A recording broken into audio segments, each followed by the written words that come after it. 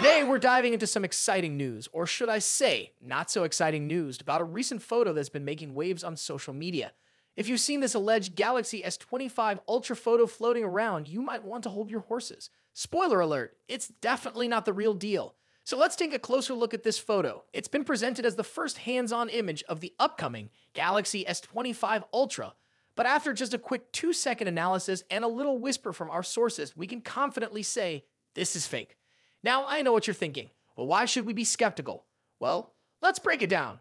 First off, the design. If you look closely, this device looks strikingly similar to the Galaxy Z Fold 6. In fact, it looks like half of a Galaxy Z Fold 6 with the cover screen half detached. I mean, come on. We see the same frame, identical antenna and microphone placements, and even the camera design is a match. Plus, the side button has that same nice contour you usually see on devices with side-mounted fingerprint sensors, which is typical for the Galaxy Z Fold series, but not for the S flagships. Now let's talk about the cameras. The device in this photo is missing a couple of rear-facing sensors. It only has 3 cameras, which aligns with the design of Samsung's new foldable phone, but definitely doesn't fit the expected look of the Galaxy S25 Ultra. We know that the S series usually boasts a more robust camera setup, so this discrepancy raises even more red flags. Now, what can we expect from the real Galaxy S25 Ultra? Well, it's set to be officially unveiled sometime early next year. From what we've seen in leaks and rumors, it should feature a flat frame with slightly rounded corners and flat panels. If anything, the photo we've seen might reflect some of those design characteristics, but let's be clear. The Galaxy S25 Ultra is not going to look like a Galaxy Z Fold 6 that's been cut in half. So, if you come across this photo being shared around, be sure to approach it with a skeptical eye. It's important to remember that in the world of tech, especially with high-profile devices like the Galaxy S series, there's always a lot of noise and misinformation out there. As we gear up for the launch of the Galaxy S25 Ultra, we'll certainly keep you updated with all the legitimate news and leaks. So make sure you're subscribed and hit that notification bell so you don't miss any updates. Thanks for watching. If you found this video helpful, give it a thumbs up and let us know your thoughts in the comments below. What features are you most excited to see in the Galaxy S25 Ultra? Until next time, stay tech savvy and take care. The smartphone industry is constantly evolving, with each new year bringing us flagship devices that push the boundaries of technology and design. In this video, we'll be taking a close look at the 2 biggest names in the smartphone world right now: Apple's iPhone 16 Pro Max and Samsung's Galaxy S24 Ultra. Both phones are powerhouses in their own right, but how do they stack up against each other?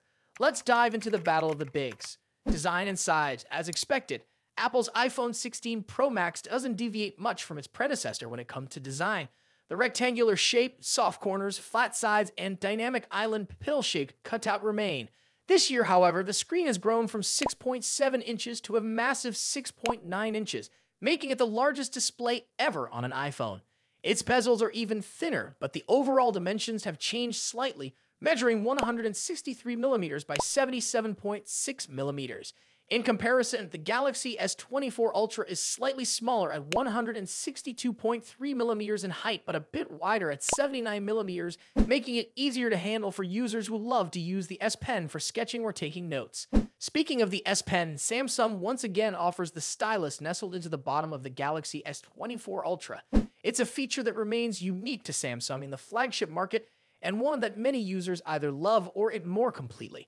The precision of the S Pen, developed in partnership with Wacom, is something to be admired, making it a fantastic tool for creative tasks. Apple, on the other hand, introduces some new tricks with its buttons. The Action button, which debuted in the iPhone 15 Pro series, returns, offering customizable functions for launching apps or activating Siri shortcuts. But the real star of the show is the new Camera Control button. This physical key, equipped with a capacitive surface, allows users to control the camera with a swipe, much like a traditional camera shutter button, enhancing the photography experience. Both phones come in sleek color options. The iPhone 16 Pro Max offers titanium finishes in white, black, natural, and the new Desert Titanium.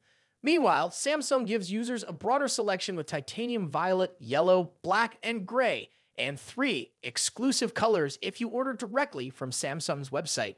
Display differences. When it comes to display, both phones boast impressive technology.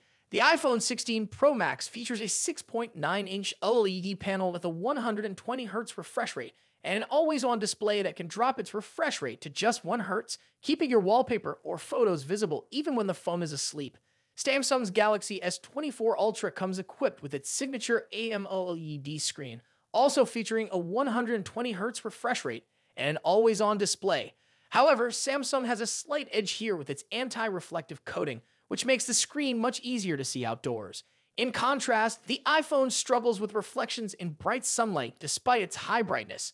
Color accuracy is another area where the two phones differ slightly. The iPhone's display leans towards a yellowish hue, while the Galaxy has a bit of a teal tint.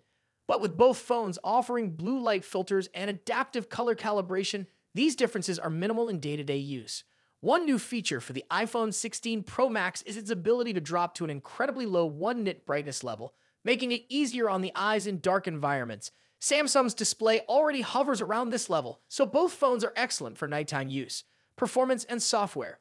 Under the hood, the iPhone 16 Pro Max is powered by Apple's latest A18 Pro chip, built on a second-gen 3nm process by TSMC. This cutting-edge chip brings significant improvements in performance and efficiency, particularly when it comes to handling heavy tasks like gaming and AI-driven processes. Apple has also focused on better heat dissipation, addressing the overheating issues that plagued the A17 Pro chip. The Galaxy S24 Ultra, on the other hand, is powered by the Qualcomm Snapdragon 8 Gen 3, specifically tuned for Samsung devices. While both chips are incredibly powerful, benchmarks show that Apple's A18 Pro takes the lead in CPU performance. However, in 3D graphics tests, the Galaxy S24 Ultra isn't far behind, offering stellar gaming performance. Both Apple and Samsung are pushing into the realm of AI, with dedicated NPU cores to handle AI tasks. The iPhone 16 Pro Max comes with Apple Intelligence, which will roll out new features gradually, while the Galaxy S24 Ultra already boasts AI-powered features like live translation, generative image editing, and transcript summaries. As for software, the iPhone runs iOS, which has seen some welcome changes this year, bringing it closer to the flexibility of Android. You can now place app icons anywhere on the home screen and even customize their colors. But if customization is what you're after, Samsung's One UI still reigns supreme with features like split-screen multitasking, themes, and more. Samsung has also stepped up its software update game, promising 7 years of updates for the Galaxy S24 Ultra, compared to Apple's 5-year commitment for the iPhone. Camera capabilities. Apple has made some significant upgrades to the cameras on the iPhone 16 Pro Max, particularly the ultra-wide camera, which now features a 48-megapixel sensor. The main camera remains at 48 megapixel, and the 5x telephoto camera comes with a 12-megapixel sensor. A new lens coating helps reduce the lens flare issue that has been prevalent in recent iPhone models, especially during night shots. Samsung, as always, is pushing the envelope with its camera hardware. The Galaxy S24 Ultra boasts a hopping 200-megapixel main camera, alongside a 12-megapixel ultra-wide, a 10-megapixel 3x telephoto, and a 50-megapixel 5x zoom camera. While the megapixel count might seem impressive, the real magic happens in post-processing. Both phones have excellent cameras, but Samsung has a slight edge in zoom performance, while the iPhone tends to over-sharpen fine details like leaves or grass.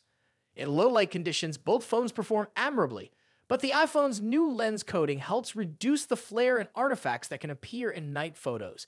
Samsung, on the other hand, continues to struggle slightly with oversaturated greens in its images, but this is only noticeable when directly comparing photos side by side. Battery and charging. When it comes to battery life, both phones pack a punch. The iPhone 16 Pro Max has a 4,685 mAh battery, while the Galaxy S24 Ultra comes with a slightly larger 5,000 mAh battery. However, Samsung takes the lead in charging speeds, offering 45-watt wired charging compared to the iPhone's 20-watt. For wireless charging, Apple's MagSafe offers 25-watt, while Samsung's wireless charging maxes out at 15-watt. Conclusion. So, which phone is the better choice? It's a tough call. The iPhone 16 Pro Max impresses with its sleek design, powerful A18 Pro chip, and improved cameras, while the Galaxy S24 Ultra excels with its S Pen, higher megapixel count, and faster charging speeds. Ultimately, it comes down to personal preference and whether you're more entrenched in Apple's ecosystem or Samsung's Android world. Either way, you're getting a top-tier smartphone that won't disappoint. What do you think about it? Let us know your thoughts in the comments. Until then, take care. Goodbye.